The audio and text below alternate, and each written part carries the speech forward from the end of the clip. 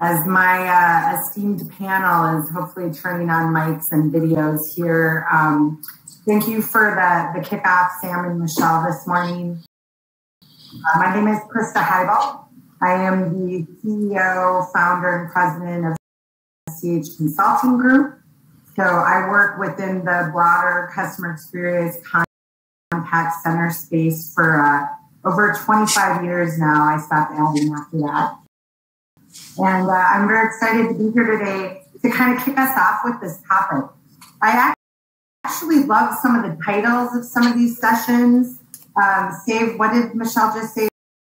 Save time and money, or I don't remember what that one was called tomorrow. But today we're going to talk about compliance is from Mars and sales is from Venus, which kind of made me giggle. I think this is a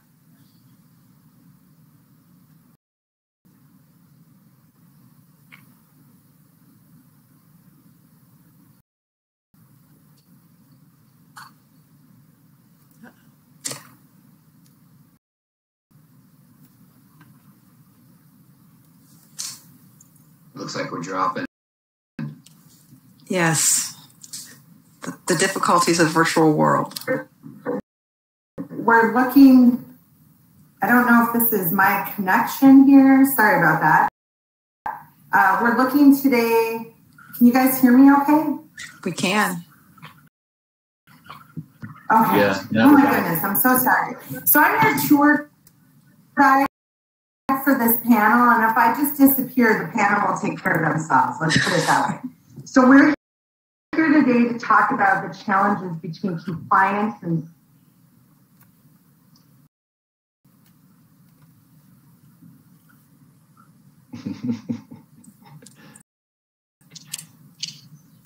I feel like she did that almost as a setup to say, I'm going to drop now, and I'm going to throw you guys out there, and you'll do the best you possibly can.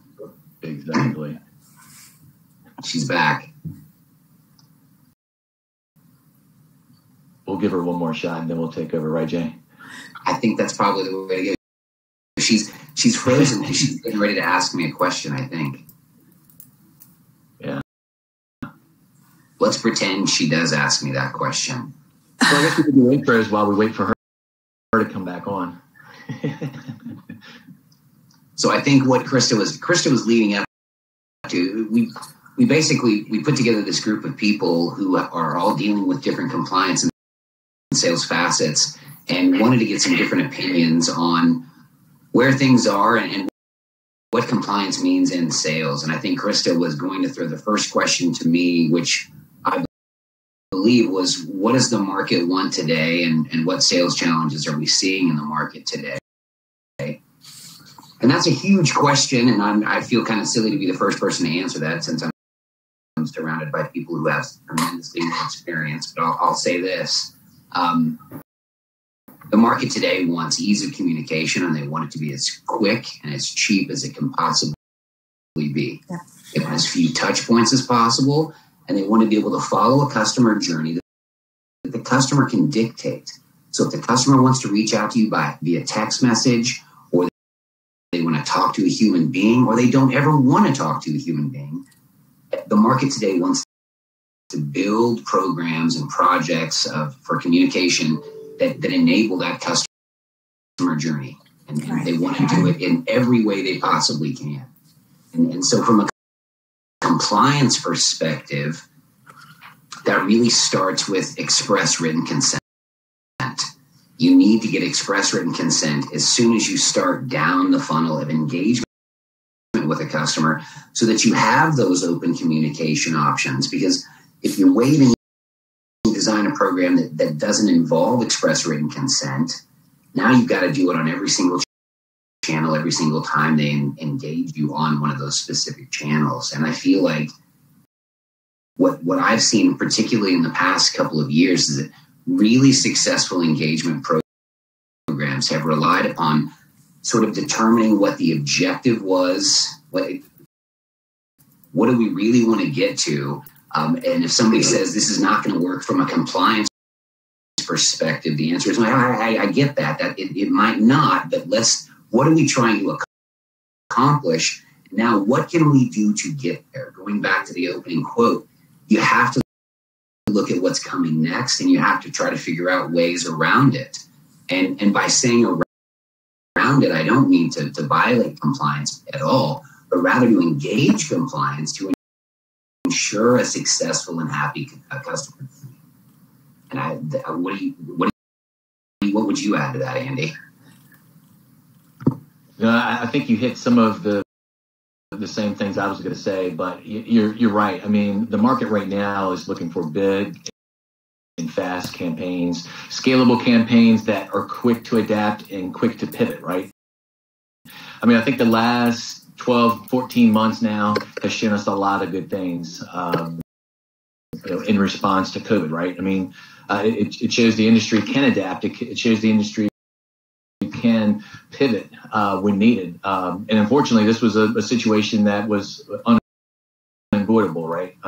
The virus hit, different companies had to do a lot of different things, but now it's really built a good foundation, at least in my opinion, for us to make those types of change quickly and make sure they're done in a compliant manner. I mean, I can think of a lot of different things that we did, over the last 12 months. That's new and that's innovative and things that we can continue to do that's going to help our clients and pivot quickly. But I mean, you think of like different industries that had an impact to COVID and how they had to change their business strategy and how they had to launch new services and get in contact with their consumers, or even relaunch an existing business line with requirements that were adjusted because of the virus or other downstream effects. So I think that's a big part of it, is making sure that we can offer those quick type of campaigns, the responses, managing consumer consent, like you were talking through, Jay. I think that's a huge point that I'm sure we'll talk a lot more about later. I think the other thing is with that ability to quickly adapt and quickly change in a sales environment, comes the technology aspect of it and the digitization of our industry. And that's been the case for the last 3 or 4 years. I mean, and for some who have been more innovative, it's been even longer. But I mean, with now the contact channels that we have, and not just omni-channel, right? Beyond omni-channel, and just using technology with artificial intelligence and things like that. And I know that might feel uncomfortable to a few of you compliance people like myself, right? But I mean, part of that is getting through that change, making sure the consumers do have control of a process that is frictionless for them. They control how they're contacted, how they are, and how often they're contacted, which we'll get to as well. But really making sure that their interests, their preferences are considered, are accounted for, and again, it's something that can adapt and can be changed quickly. Right. I just want to add one little piece in there as well. I mean, we talked about the value, and I think we'd be remiss to think that at the end of this, that it's going to go away. I think that so many customers and companies at this point, it's the value added aspect of it, and it's not going to change after the end of the pandemic. We have to look at additional ways to save the cost, and a lot of that is through the technology, as you stated, eliminating all the repeatable, redundant tasks, anything that can be done through maybe self-service portals, smart IVRs. We got lots to talk about, but keeping that value for our customers is going to be pivotal from here on out, I believe. Yeah, I agree. I think we saw so many clients that had call volume spikes during the middle of the pandemic, and so we instituted a number of different technologies, each of which required consent from the customer to participate in. So in the middle of 180% call arrival to forecast, we're going to introduce a new variable to this customer base and say, by the way, because we're being inundated with calls, we're going to institute new technology for you to talk with us, whether that be messaging or a call back or switching you over to email. But we need to get your consent before we do that. And all those types of things that happened in the middle or at the very beginning of the pandemic, to Laura's point, they're only going to continue. We're just going to see those become real for everybody. Right. And I think that, I'm sorry, Harvey. No, go ahead. I'll comment after you. No, I just think that right now, I think you're going to also go through contract renewal time is coming up, and you're going to see some renegotiations that are happening because the cost saving efforts will continue. I know during this time period, everyone is looking for the value, whether it be the actual member or if the client that's serving the members. We did have massive call spikes that happened, but in many cases it was because members were closing their accounts, right? A lot of revenue was lost over this past 12, 15 months of the pandemic. And our companies are going to look to recoup those losses. So we've got to improve our sales to see how we can keep those and keep that loyalty with our groups. But lots of changes are happening at this point.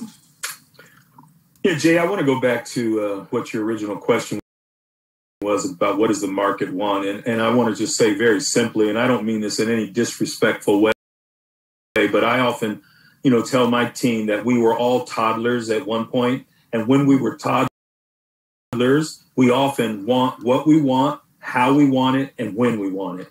And I really see that is how we have to serve our customers, right? And those firms that can do that for them are the firms that they'll choose to do business with, and those firms that don't kind of fall to the wayside. Again, no disrespectful way, but all of us know we have to be customer centric.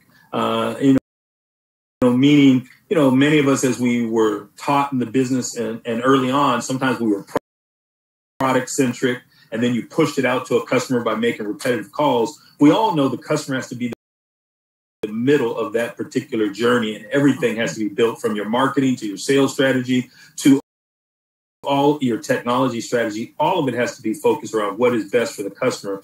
And I would just say, if I picked a few words to say, what does the market want today? Obviously, customers want convenience. Customers want speed. They want personalization. They also want consistency of performance.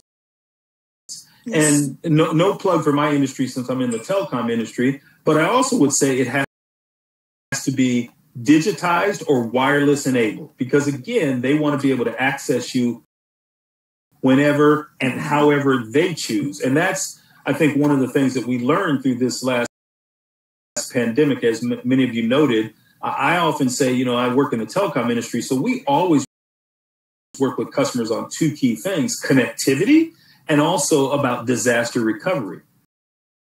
But I have never in all my 30 plus years seen an event that was an unbounded disaster. Meaning, if you have a hurricane, it's a time bound and it's geographically bound. And, so most disasters have a boundaries to it that we can plan for and recover from very quickly. This one was geographically unbounded, time unbounded. I mean, just every element was unbounded. And so those businesses that were still more ready or more prepared from a disaster recovery were able to make those quicker changes. And frankly, all of us had to do that, given what this panel is about. We had to do that in a way that served that customer, that customer centric, but do it in a way that was compliant, right? So we had to, in my case, we had to move people from the offices to their homes, but you still had to do that in a way that you're protecting customer information. You're protecting our databases. You're not leaving yourself vulnerable to those hackers who are out there and saw this as a great opportunity as well. So, the reality is you never can separate both your need for customer service, your need for productivity or revenue, as well as the requirements both within your company and within laws and regulations for compliance. And this made all of those things come to a forefront, and we all had to move very quickly. Very quickly. That was very well said, Harvey. Very well said. I think The next question that Krista had set up for us, what are some compliance main pitfalls? Laura, why don't you set us off on that one? Compliance main pitfalls for me would just be if the compliance component's just not part of the sales process, when it's added more as a bolt-on as opposed to being part of the complete process. You never want it to be a drag on the business per se. So wherever we have the ability to, like we talked about a little bit earlier, to add in, see, I apologize. See, that's virtual issues, right? Other phones are ringing in the lines. I apologize. When we talked about a little earlier, trying to create other opportunities or other methods, using maybe IVRs to be able to do some of the automated pieces and some of the self-serve pieces where you have the ability to build the compliance models in. So that it's just seamless. You don't want the customer with any extended period of times on the phones with maybe a representative that's helping them. We just want it to be as seamless as possible, just not to drag the business down or to elongate that entire sales process. At least for us, that's what we're finding makes it much easier. What about you, Andy? What are you guys seeing? Yeah, I mean, since I manage compliance, I fall into a lot of these pitfalls myself, right? And that's how you learn from your past. And I've been in compliance, I've managed compliance for a while now, and I think there's things you have to realize as a compliance professional, or even as a sales professional, or whatever the case is. We all have our preconceptions, we have our perceptions and perspectives of just operations and just different things that we do, and we all have our trigger words, and we have to be cognizant of our trigger words and overreacting to changes or new ideas, right?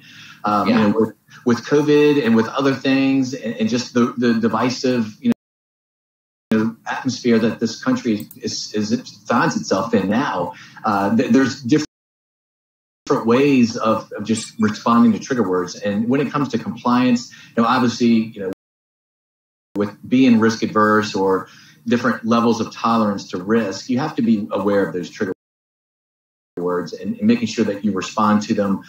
You don't get caught off guard, especially with your clients as well. You need to really understand what their desires are, make sure that they understand what's going on, and really make sure that you account for their fears and their response to trigger words as well. And some of that's also overacting. I think in the past, and I would say this for all compliance people on this presentation, is we've all been guilty of overreacting, right? Based on those trigger words, or whether it's a type of sale, whether it's a type of program, or just a new industry, for example, overreacting to new changes or to new ideas can definitely put people on edge, defensive, and it really is going to elongate and really exacerbate the problem. We want to make sure that we're comfortable discussing them, make sure we do the due diligence and not just shut down conversations, make sure that we set a process up, we establish that process, and we're consistent with that process, and don't get set in your ways. I mean, it's I think in compliance and in operations, sometimes it's been that way for forever, or we've done it this way, or we're not open to new ways. But with today's environment, and like I said, the explosion of new industries, responsiveness to new technology, we have to make sure that we are an agent of change, or change agent, really, making sure that we're exploring new ways of doing things, not just set in our ways, but exploring new things. Make sure that we do it in a compliant manner, like Harvey just mentioned, and really having that foundation of due diligence. Making sure, and that's where compliance really comes in, right? Making sure everybody has that same compliance mindset, but also making sure that we explore the opportunities, in new industries or new technologies, making sure that we understand the risk and controls, for that new service or for that new industry, making sure that it makes sense from a business perspective. Once you account for all the risk, all the controls and things that we can do to mitigate that risk, and then make that informed decision. And sometimes, that's been done by compliance in the past or done by operations in the past, and it's not a collaborative effort. Obviously, you got to get the buy-in from the key stakeholders, identify the risk and the controls, and then ultimately, let the business and a collaboration of teams, make that decision. And not having that foundational process of due diligence is really where a pitfall could be, or a big pitfall, and just being set in your ways and not open to new ideas. So it's good to have that collaborative environment, making sure that you account for risk, because risks are out there. Risks are going to exist. There's not a risk-free environment that we operate in. I wish there was, right? My job would be a whole lot easier, but that's just not the case. And as these things evolve and as the regulatory environment changes, it's our job and really our deliverable to our clients and to their consumers to make sure that we have their best interests at need, and we are doing the best thing from a consumer perspective in a compliant manner. Andy, that's great insight there. You talk about risk, and I know when I think about compliance as a sales leader, obviously first and foremost, the first thing I think about the pitfalls or the risk of that is I put myself and my team at risk if we don't comply with our company's guidelines and our company's codes of business conduct. And, in addition, obviously, I then run the risk of violating whether it be regulations or laws at the local, state, or federal level. And we don't want to do that because it brings potential exposure not only to ourselves, to our business, both legally and financially. So clearly, that's not where you want to be. The other part I'd say when it comes to compliance is I always have the saying that I took from somewhere that, you must be present to win. And so when you operate outside of the compliance standards, you run the real risk of you, yourself, as well as your firm not being around or being present anymore. So how do you win if you're not in the game, right? So I think you have to look at it from there, but we have to go beyond that. And one of the reasons I work with PACE and encourage other people to work with PACE is because, quite candidly, this is a chance and opportunity PACE provides to people to be aware of all the compliance pitfalls and all the upcoming regulation, but more importantly, that to help shape it, to help have dialogue with those people that make the decisions so that in the game that you're going to have to play in, you actually can help shape the rules that govern, and you can also help do some self-regulation. Because let's be candid, I think all of us would, if we have to do something, would prefer to do it in the way that we think is best, right? We all chafe a little bit when we're told you must do it this way, this way, this way, very specific. So PACE gives us the opportunity to help shape the industry and to help shape the rules by how this industry is governed. And that whole self-regulation piece and self-determination is something I think all human beings can value. The other thing I would say is a risk, quite candidly, working with from the sales side is I always talk about any place I see success or any place I see failure, there's always 3 A's that are present, right? Attitude, ability, and action. And attitude is just our mindset. And so your whole mindset about compliance sets the foundation for whether we're going to have a successful both compliance and a sales program. And then obviously you have to build the right ability, using the right tools, et cetera. And then action is the whole level of execution so that you can do it. So you'll miss, if you don't have the right mindset, you miss all the opportunities that compliance provides to us to both sell and to improve our productivity. And I'll just give, one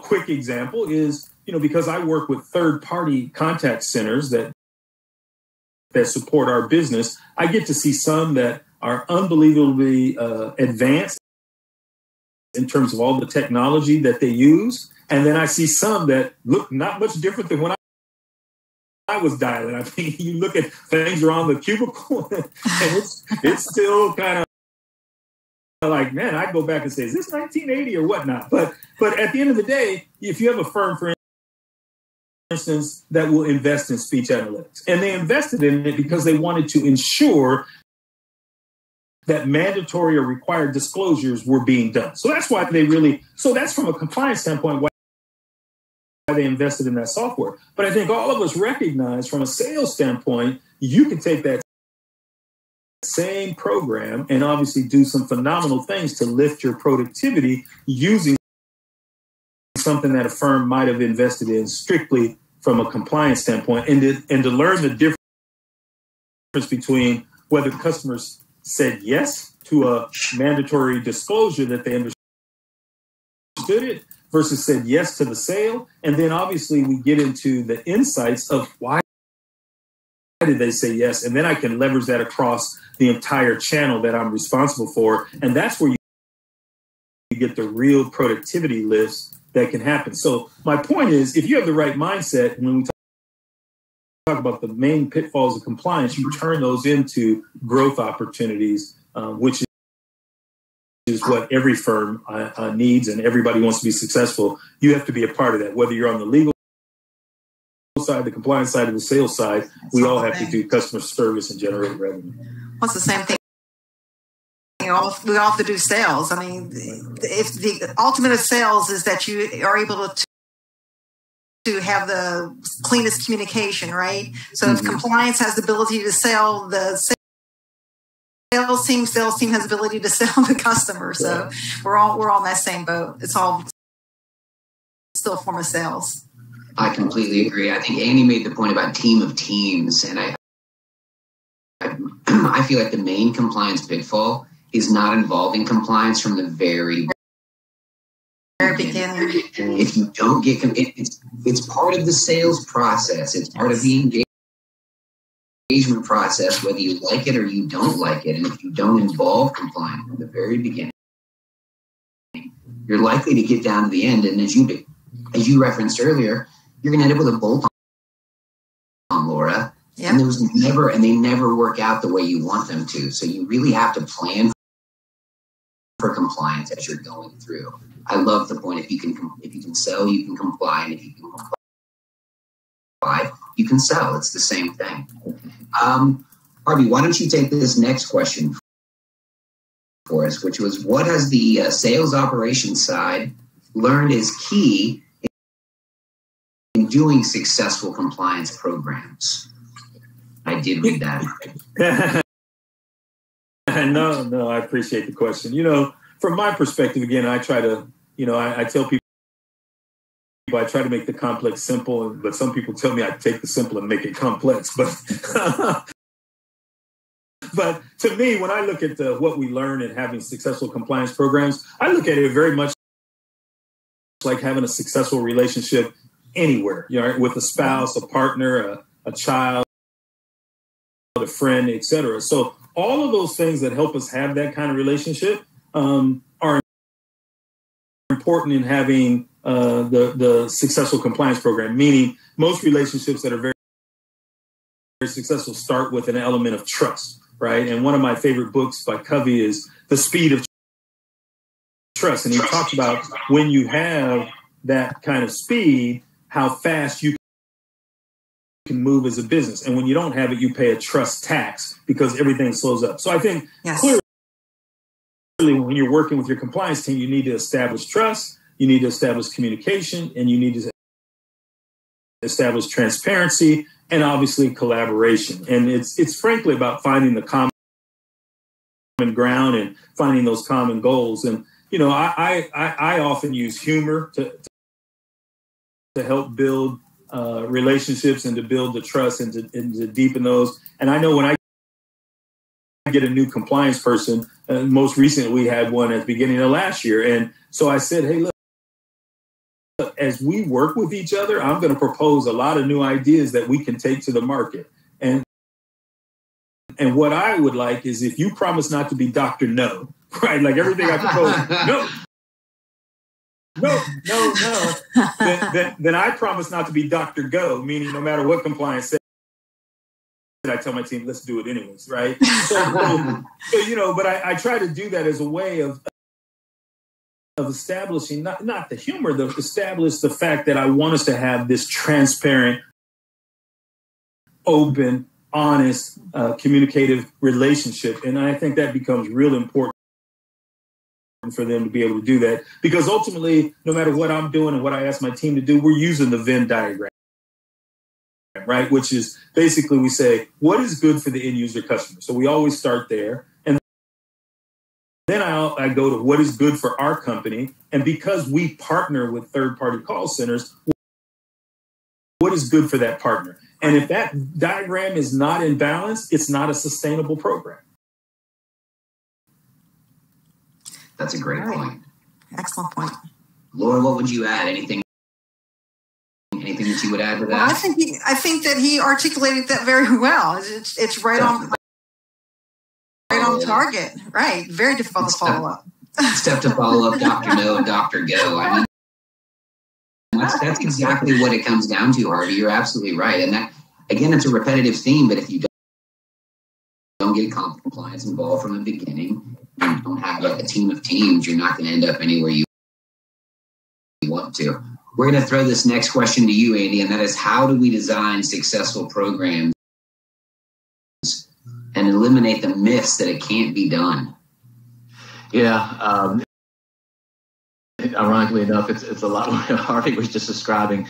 I think, and I'll give a little bit from that last question too, and then go through it as well. I mean, obviously, the earlier you bring compliance into the equation, it's the best for all parties, and to have and foster that collaborative type of environment where you truly understand what the client's needs are, what their perceived pitfalls could be, what their failures, what their goals are, how things have been done in the past, and really understanding exactly what they're looking for at the end of the day. And then we're talking through it with compliance, with all the different areas of support, because compliance is a part of that, legal is a part of that, right? And getting, even IT and the technology aspects of it, involved as well. I mean, that cross-functional team should really be an all-encompassing or comprehensive team, right? It shouldn't just be focused on compliance or legal or operations in the other direction, because like Harvey said, we want to be the go team. We don't want to be the business prevention unit as others would describe it, right? We want to empower, enable operations to have growth with the clients and ultimately make a great opportunity and solution for the client. And so that involves getting early with compliance, of course, walking through the process, with the new client. One of the things I think is important too, and then we've been doing a lot more, is just having me and my group as sales consultants, getting on calls with clients, walking them through the process, making sure that they feel comfortable with not only how we're doing it and launching, but also how we're managing and looking at it from a controls and monitoring perspective post-launch. And that's important for operations to stay engaged with compliance as well as the clients even after the fact. So, I've launched my team from a compliance and regulatory affairs perspective to really be sales consultants. Get to know your clients or our clients and make sure they understand what your role, what you're responsible for, and give them that comfort level that we are looking out for the best interest, not only for their company, but for the consumers and their customers as well, because I think that's key and it's different. And I want to make sure that, my team is ingratiated and ingrained with the clients, and so they understand what's going on. But again, I think sometimes it goes back to, just making sure that, we stay engaged across those three different units. And like I said, even the other support areas within the company, making sure that we understand the client's requirements, their needs, their desires. And that can change too. That's another important reason for us to make sure that we stay engaged and continue that dialogue and have that partnership with ops, making sure that we have the right level of due diligence. Of course, the compliance guy is going to say due diligence numerous times through this presentation, of course. But it's important, right? And so you want to make sure that you cover all the requirements from the client's perspective, all the regulatory and legal requirements as well, and just making sure that at the time of launch, everything's been accounted for. You've gone through your compliance due diligence. From an operations perspective, everything is what it seems to be, what it should be. You monitor and control at launch, post-launch, share best practices. And then, again, it's not a set and forget it, right? We're not selling rotisseries here. We're selling a product or service that needs to be monitored and enhanced, right? And just because the lights are on in the house doesn't mean all the other appliances are working as designed. So that's the piece that, that successful program, it needs to be successful throughout the journey or the life cycle, with the client and ultimately the consumer, making sure that it's functioning as designed, it's functioning in a compliant manner, and it's even improving and being enhanced over time. I think that's key. Laura, that's. I feel like this is right up your alley because I know because of what you're dealing with, and it's so compliant or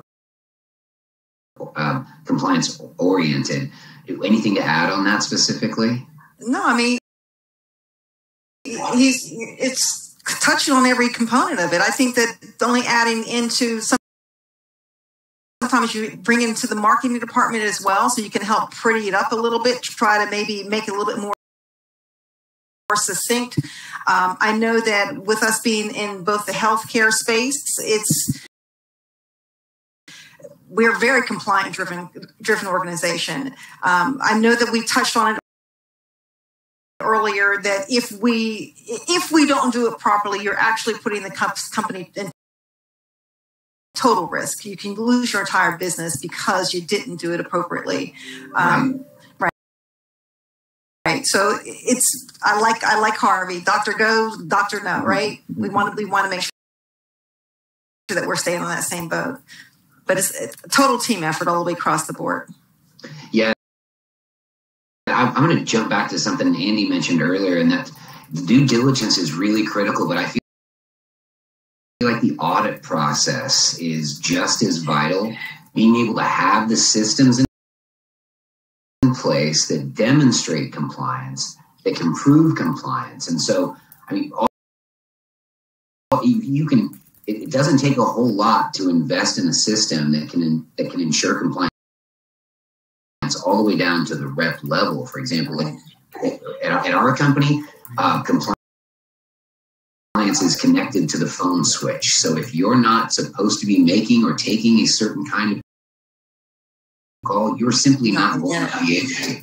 It's just not going to happen.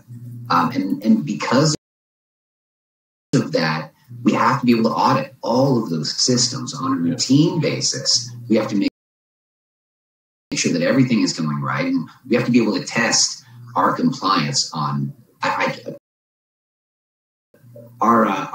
know that our IT department spends more time in compliance audits than they do just about anything else, because you have to prove on an ongoing basis that you're doing everything the way you should.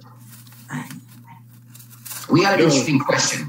Jay, if I could just say that, it's so important to do those audits. And I know at our firm, the audits we do within our contact centers, they call them do right audits, right? And at first I thought it was like the name of the person who created it. I didn't realize what the essence of it really means is just do right? Like do the right thing. And and you get there. And a lot of that really does start with the mindset or attitude that I talked about earlier. And I continue to tell people, like, even when it comes to audits, our sales teams, I always say to them, hey, if you're going to go to the party anyways, you might as well help select the music that you're going to end up dancing to. And so if you go to the thing dreading to have a dread and go to the party, then you're going to have a terrible time. So I think audits, obviously are really a critical component of your compliance program, and a good partnership, a good foundation for the partnership between sales and your staff. Yeah, hey, real quick, Jay, and I think that's good, Harvey, because obviously do the right thing. I mean, should be a mantra that everybody in the company and at the clients and everyone else embraces, right? I mean, we've done a lot with, integrity.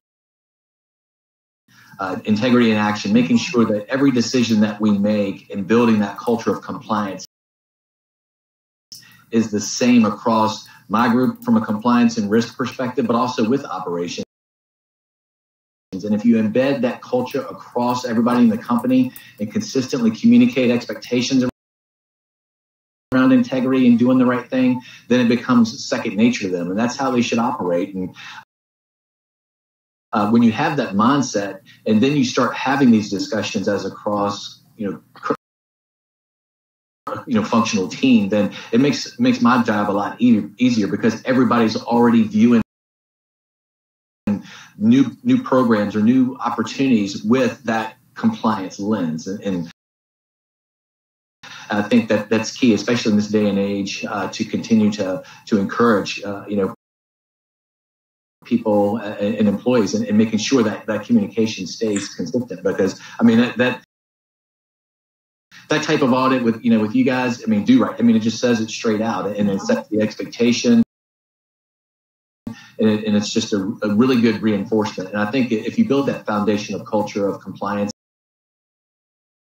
within a company, those types of things, like I said, become second nature, and everybody becomes a compliance analyst. And that's when you have the technology that it's got to be in place. There are so many programs that you can set up, and if you don't have the appropriate technology, you don't really know what's happening on that front line level, right? Voice analytics speech analytics is huge in being able to ensure that you're compliant and driven, and that you're doing the sales piece, that you're making the X amount of attempts, and that you're using the right sales techniques that we teach. There's so much that we preach every day within that environment, and it still doesn't come through in the end on that line. And without that technology in the background to verify, my line is always trust but verify, right? Yeah, absolutely. Exactly. Until you can verify in the end, you really don't know what's happening. I know that within our environment, we were listening to 10 to 15 calls on a representative type level, and that's just a drop in a bucket, But once we got the technology in place with the speech analytics, and you're getting 100% of your calls that are being reviewed, the things that you find out are sometimes can make you cringe, right? They can make you cringe. So it gives you an opportunity to get it corrected before it gets any worse. Acceptance is the first step to moving on, right? You see data, and what is it? What the old maxim is: the worst thing you can do with data is nothing. And so you have access to that information, and it allows you to step up your compliance game, and that's good. I feel like that's a great segue to you, Laura, for this question that I'm going to pull off the side. Since we're doing this virtually, there's this great little technology of questions and answers on the side. And Michael Futrell asked, in vocally supporting the necessity of compliance to partnering call centers, how would you respond to those who think over compliance heavily reduces their sales ability. And I feel like there's a couple of key words in that question, but I'm really interested in your perspective, Laura. Overly compliant? That's the word that kicks out to me, is overly compliant. I don't know that you can actually really be overly compliant. I think I see that maybe as more of a sales opportunity for the compliance team to be able to get further in sync with the compliance team. I don't believe there's any such thing as being overly compliant. In our current business, something as simple as the representative or the salesperson in a Medicaid space not selling something that the member didn't want. I mean, you have the ability to have yourself sued. You can shut your business down. I have difficulty with that one as far as being overly compliant. Well, Laura, if I could just comment on this, Jay, and I understand why that word is interesting, because I think it goes back to what I talked about, building that relationship, that trust, and yes. et cetera.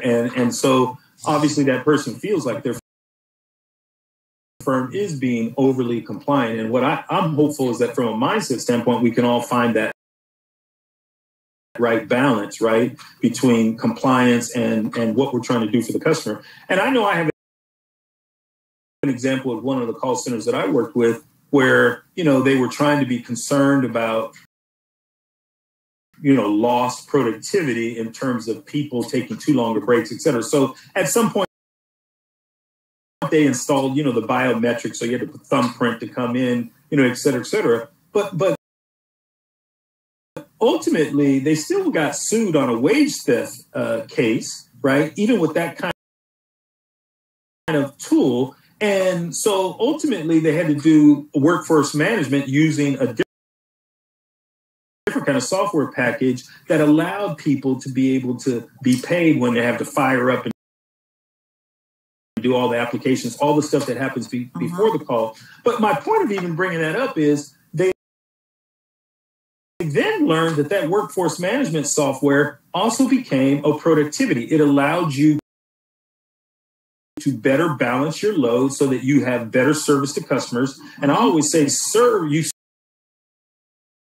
to sell. I mean, at the end of the day, if you're not serving, to me, you're not selling, not at least in the right way. Great. And so now all of a sudden, in inbound, we know the most important thing in inbound is to answer the call. So you have a better balance of being able to do that. But then they were also able to use it to start to see on the outbound part of their business, when's the right time to call, the right industry to call. It started teaching them so much more. So I just think, even if it feels like, and I'm not saying that this person isn't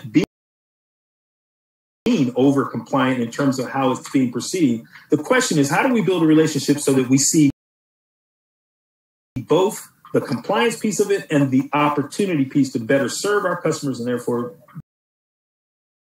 generate better revenue for the business? Andy, what are your thoughts? Yeah, it's funny because, from a compliance perspective, I think to some of us, it can seem like it is overbearing, right? I mean, I've been lucky to serve in a lot of different roles, strategy and analytics, and then operations too. And when I was in operations, I did feel like compliance was the business prevention unit. And it really came to a point after I took over compliance. And what's funny is strategy and analytics and compliance run parallel lines, right? You want to have the best strategy for the best customer at the right time with the less friction points. And anytime you add a friction point, which sometimes the operations seems like it's more restrictive or overly compliant, and them not understanding or not having the background behind it, it will feel like, you're really being handcuffed, right? And that's not always the case. But to have that understanding, and this is a big part of the people aspect of it. Like I was talking earlier, the culture is one thing, but training and learning and development is huge too. And I really encourage everybody in our sales organization and operations, especially too, to make sure they understand the regulation and for them to be SMEs, as my team is SMEs, and have that understanding of, hey, we're not trying to handcuff you. We're trying to enable you and empower you to do more, to be able to do it in a compliant manner, for you to come back and say, hey, look, does this sound right to you?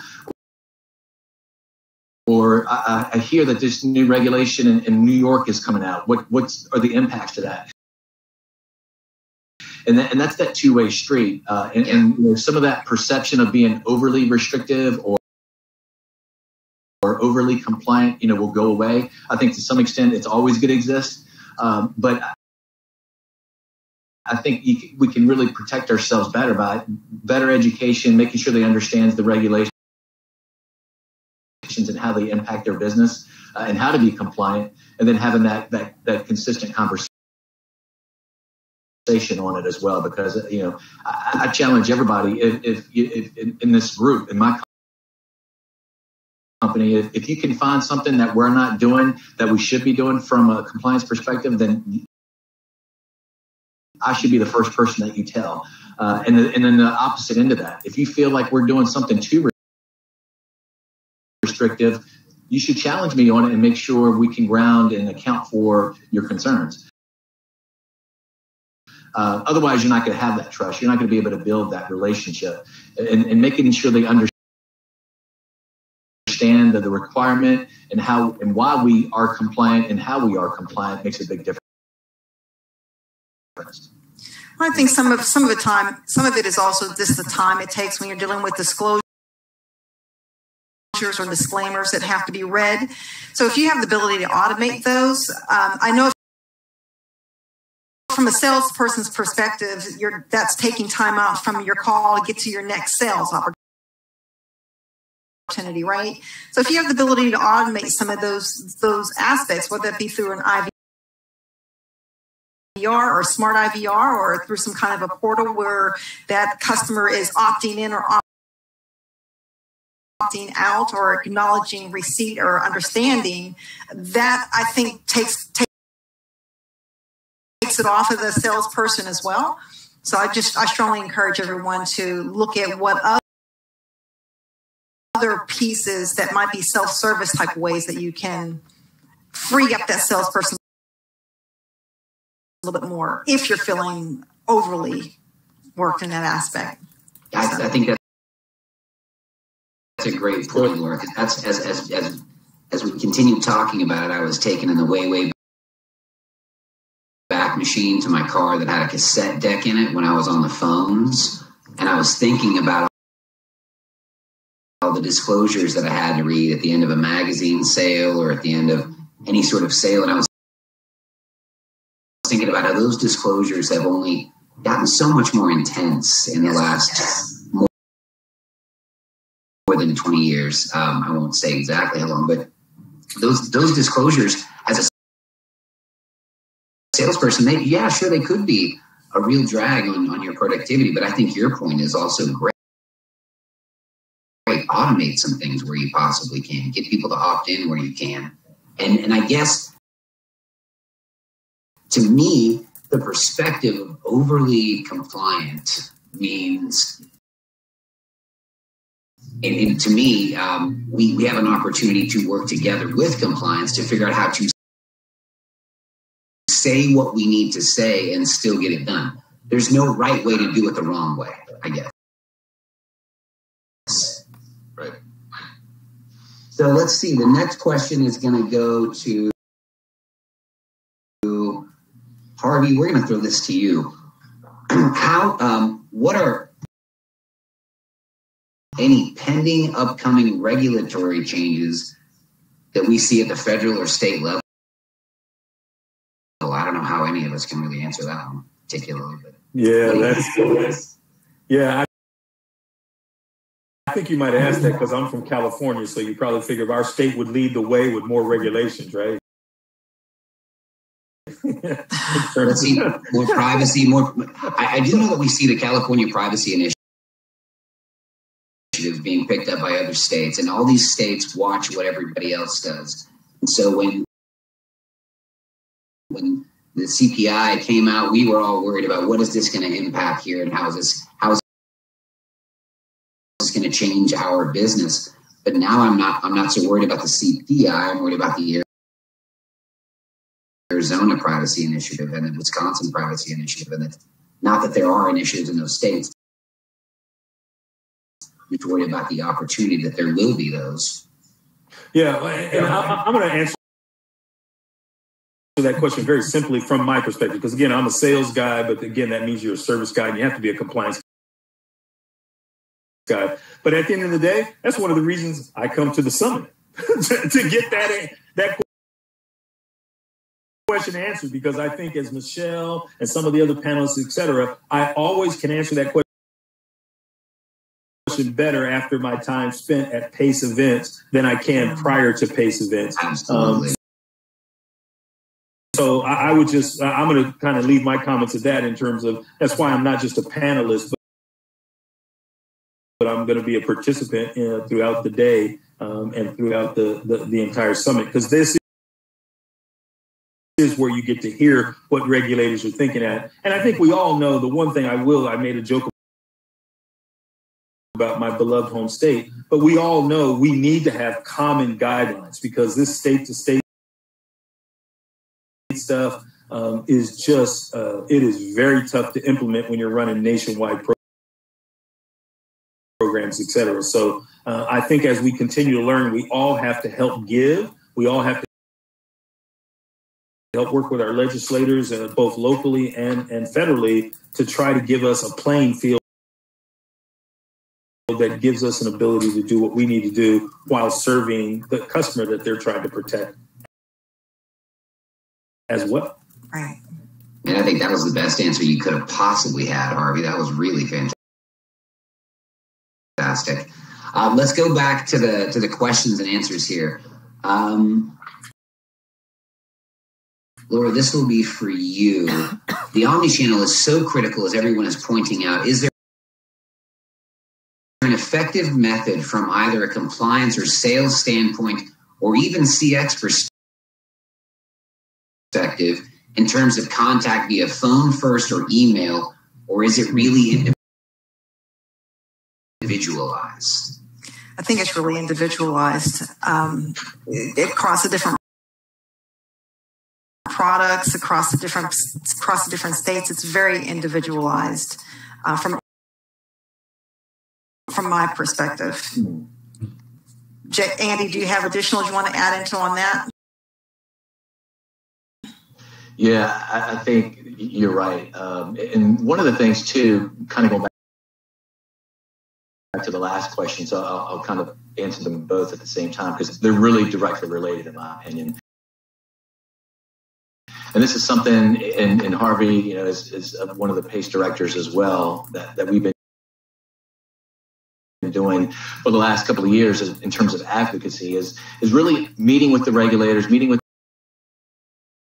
the FCC, meeting with other regulators in the space to make sure we are aware of what's coming down the road from a regulatory perspective, advocating and informing them and educating them of how we are self-compliant and how we govern ourselves and what that looks like. Because if you really think of it from a consumer perspective, the regulators view us as big business, right? They think that there's certain just preconceived perceptions of us, and when we meet with the regulators, and PACE has been really great about this and really passionate about making sure they understand that we care for our clients, sure, and they are Fortune 500 companies, but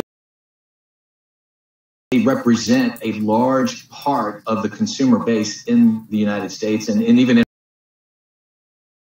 internationally. We haven't even talked about international stuff here, but we can because it's an impact to it as well.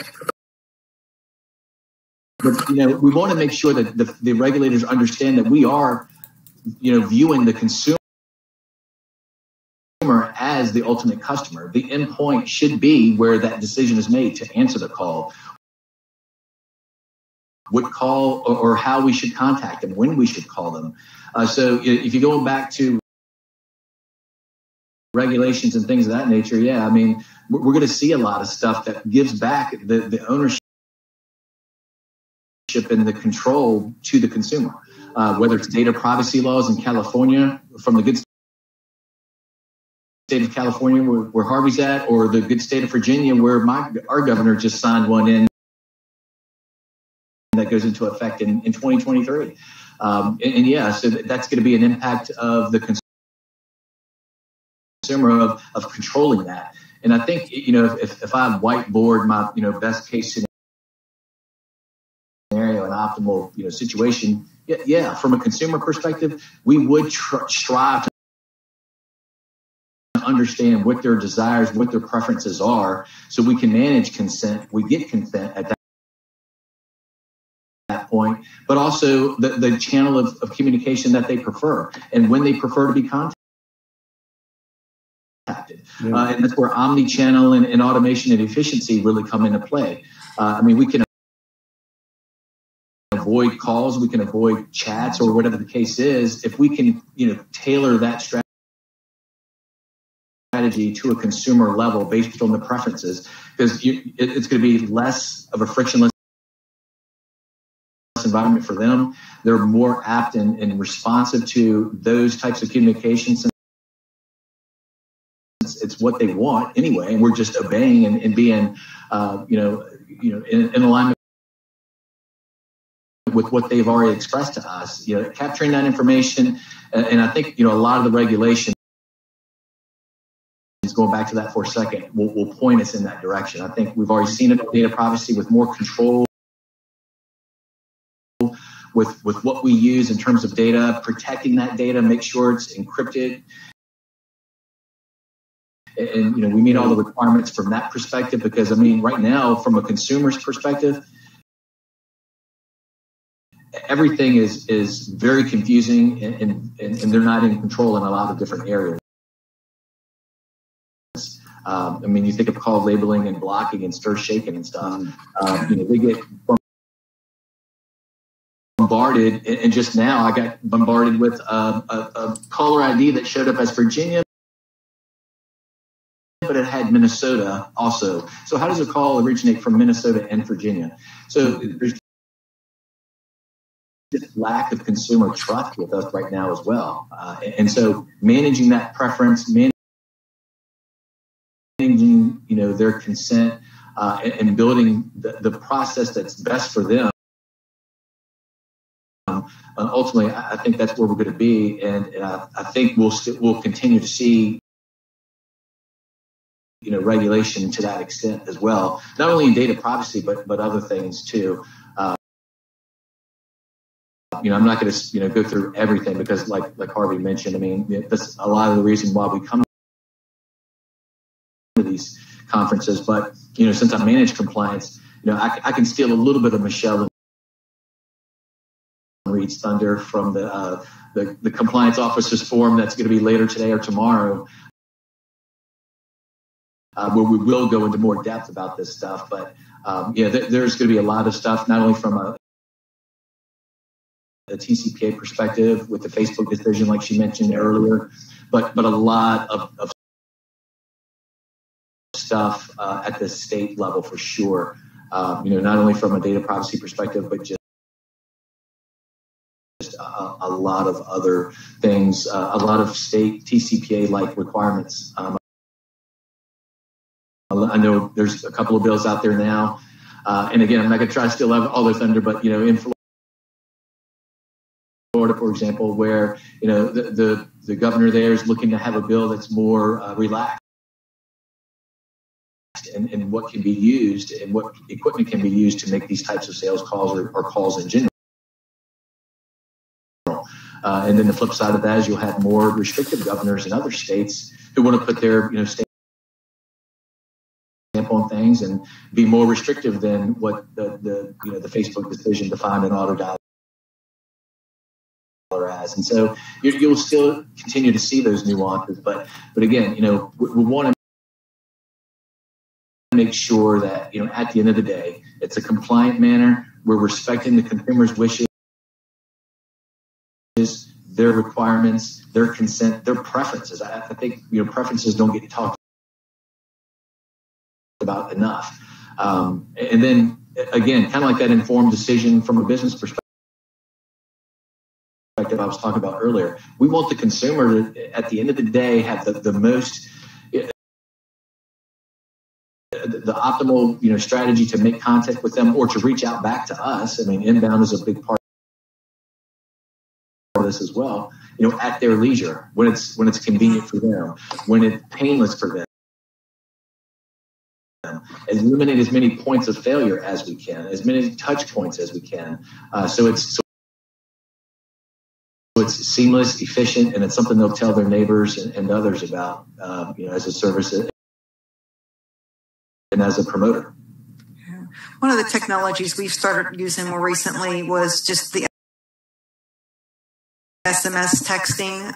We decided to use that for our retention portion of our line of our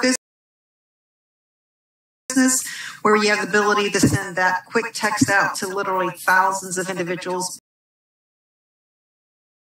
The technology allows it to go out to thousands at one time, but obviously they're receiving it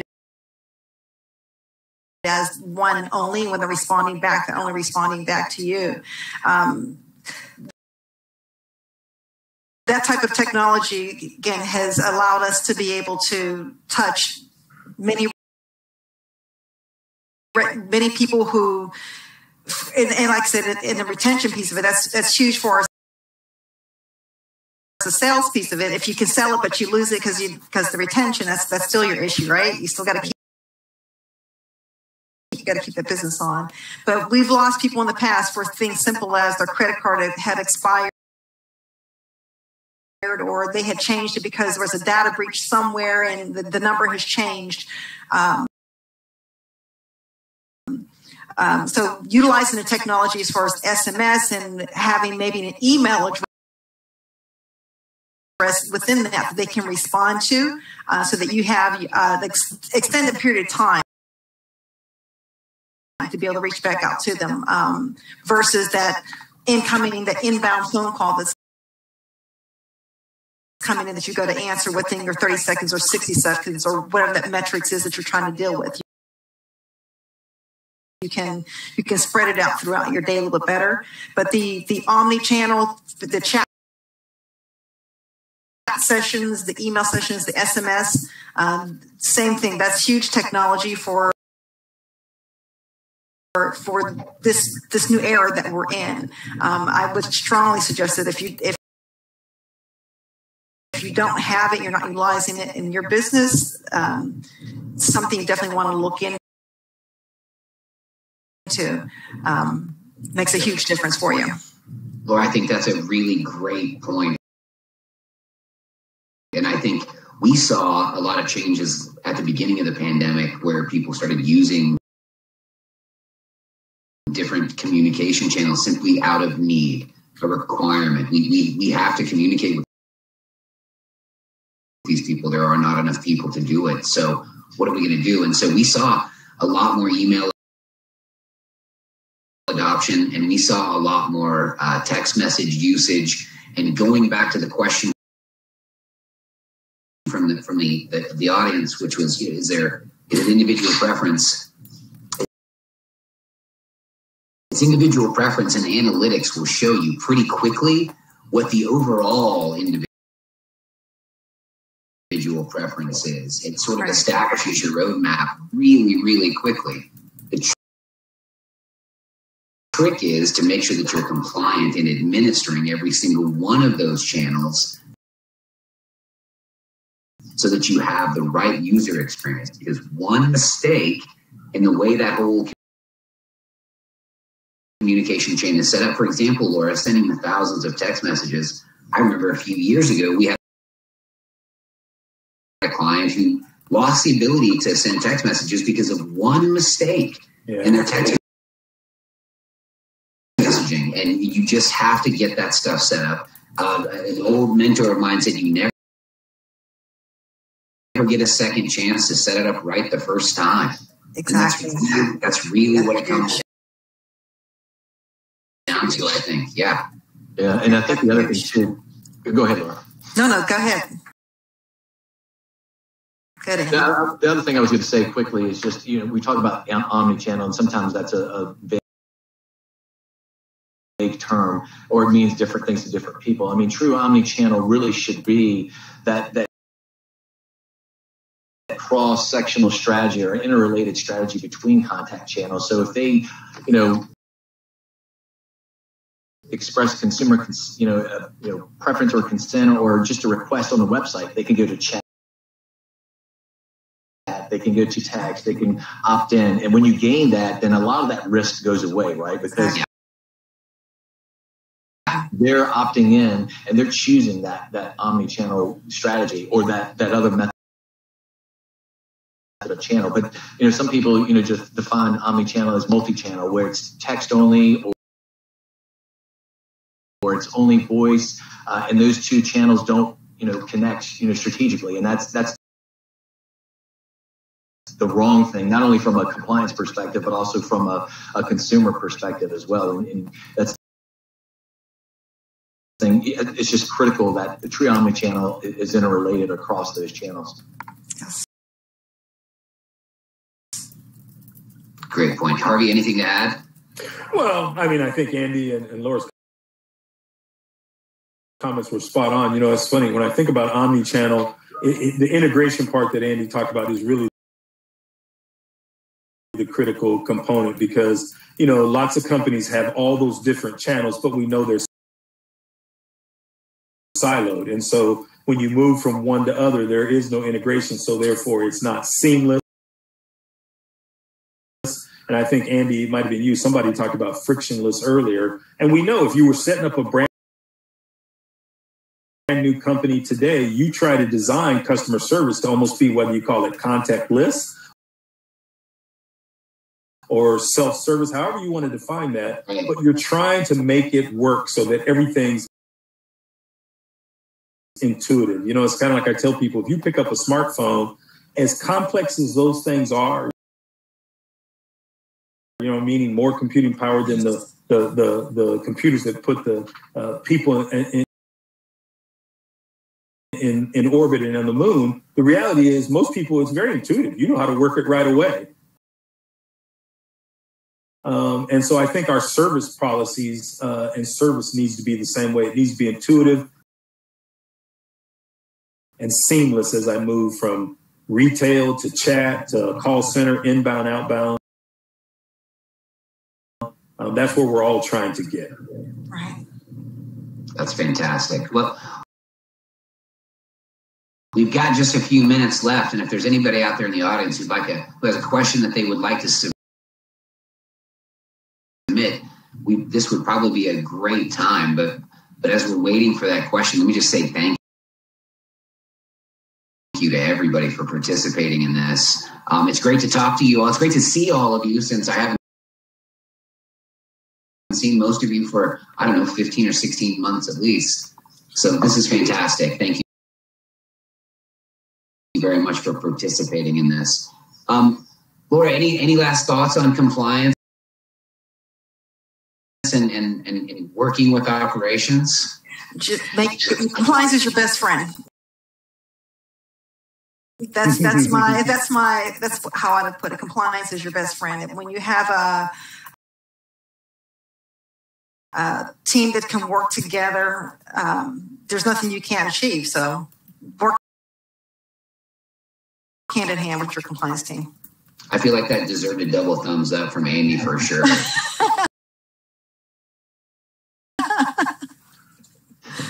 For sure. We did get a last question here. Is there recommended approaches for having quality data and or processes to remain compliant? Harvey, you want to take this? Are there any recommended approaches for having quality data and or processes to remain compliant? Well, I mean, I think I'm going to pick up. I'm sorry about that. I'm going to pick up with what Laura talked about. I think you have to look at some of the latest technology that's out there, and there's a lot of folks who are participating in this summit and who support the organization that can help you from a technology standpoint. I just think at the end of the day, that's where you get the scale and the scope to be able to leverage compliance, both in a productivity way, but more importantly, it protects you because when you use the technology properly, you can see when people are out of compliance. When that person either out of good intentions trying to serve steps out of compliance, or whether you have a creative person whose intentions aren't quite so pure. So partly I would just say I think there's a lot of wonderful technology that's available to us, and we have to try to explore that. And in order to explore it and really make it, because everybody's concerned about profitability right now, you're going to have to look at it not just from a compliance lens, but from a revenue lens. And if you do those two things together, I think you see it as opportunity and not as, handcuffs. Outstanding. That was great, Harvey. Anything to add, Andy? No, I think that's good. I think from a quality perspective and just having metrics